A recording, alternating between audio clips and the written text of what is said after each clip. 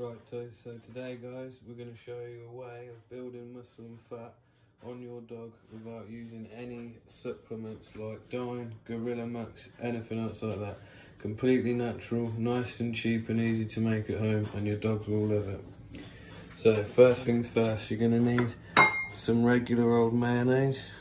Any old mayonnaise will do. You're going to need some sauerkraut. Sauerkraut is a fermented vegetable which dogs seem to really like, and it helps a lot with their digestive system, and it's full of protein. The next thing you're going to need is a tin of evaporated milk. Evaporated milk is really sweet, so it appeals to dogs. It's also really high in vitamin A and D and full of fat, exactly what we want from it. You're also going to need some organic virgin coconut oil. It's got to be nice organic virgin coconut oil. This does wonders for your dogs, everything, skin, coat, joints, everything, really good. Then the next thing is some ground turmeric. That's just a little additive again to help with the joints and bones. Then also you're going to need some regular old oats. Oats are just a really good way of helping put some weight and mass onto your dogs, and it's natural. Also here we've just got some tinned sweet potato that we've then took out and mashed up. You can add that in there as a good source of fibre and everything else to give your dog energy. And then here we have a piece of chicken liver. It's just one piece of chicken liver to go in there because you never want to feed too much liver, but it's very good for your dog. So what we need to do now is show you how to do this.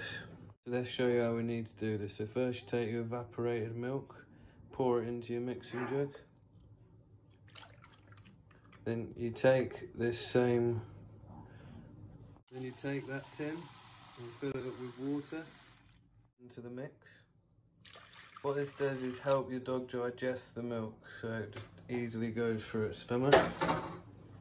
Then you're going to take the mayonnaise, get a tablespoon, grab 3 heaped tablespoons, 1, 2, 3. Then you're going to move. Then you take the sauerkraut again and add 3 spoons of sauerkraut to the mix, heaped tablespoons. Sauerkraut's full of probiotics, which helps get rid of the body of any heavy metals or damaging chemicals. And it also, dogs just really love it, and it's filled with protein, which helps with what we're trying to do and gain mass right now. Next you're going to want to add the regular oats. So you add 3 tablespoons of oats. Now, the oats contain a high amount of vitamin B6 and iron, but it's also a really good source of soluble fibre and protein, so it's easy for your dog to pass. And it's also very good for helping them put weight on, which is what we're trying to do again.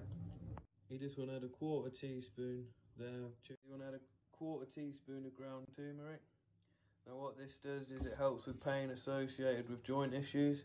It's a very powerful antioxidant. It helps reduce blood clots because of its thinning attributes.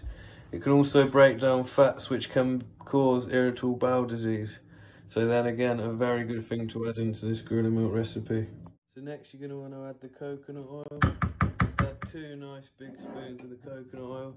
This helps, like I said, with skin allergies and infections. Definitely increases the energy levels.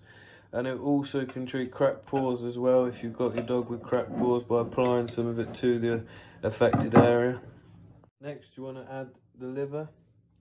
So liver is a vitamin-rich protein, and it also contains vitamins B and A, iron, copper, very other good things like that. And it cleanses the blood of toxins, which supports healthy vision. But it has to be fed in moderation when you're feeding your dog yourself it, and do be careful how much you feed it. And I'll be going into a little bit more detail into that in another video, which will be coming up soon. The next is going to be the sweet potato. You just want to add 1 tablespoon of that into the mix. Sweet potato aids in digestion. It's very high in potassium as well, but never feed too much of it because a sudden increase in the fibre can cause an upset stomach to your dog. But make sure when you do use sweet potato, if you're not getting the tinned one, to make sure you peel it, because it's very hard for it to digest the sweet potato with the peel on. Then what you want to do is get it all together in a mixing bowl or in a blender, depending on what you have around you, and give it a good mix. So now we've gone ahead and mixed all this up. Now that recipe ideally is 4 portions for 2 adult dogs. So if you've got yourself the 1 tin of evaporated milk and everything else I've put into it, that should go between either 4 dogs with 1 portion or 2 dogs with 2 portions. I mean, I just feed it to my 2. I'll have one in the morning or at night, and then the next day I'll have 1 in the morning and at night. Then I'll give it a break, because you should never feed this too much. You should always be fed in moderation, because you're only using it at times when you need it. And just like any sort of thing which is high in weight gaining, it can, if it's not introduced slowly into a dog's diet and naturally, it can really make their stomach bad and they have trouble digesting it.